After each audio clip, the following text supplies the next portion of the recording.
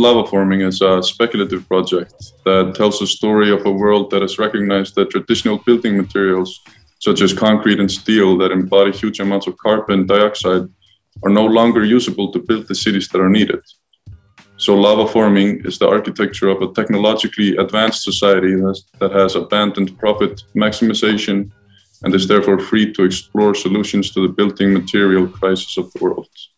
Magma is the building material of the earth, and it flows uncontrollably to the surface and hardens as a new landscape, as it is done for the billions of years. And lava forming means that we would shape the lava flow into structures, and we could do it in 3 different ways.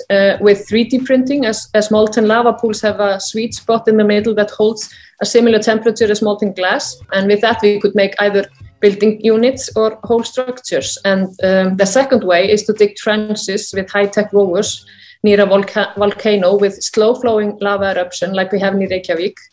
The lava would then flow into the trenches and harden as walls. And the third way is a bit more speculative and connected to the geothermal energy research called supercritical fluid, where we would fetch lava through boreholes where energy is already being made.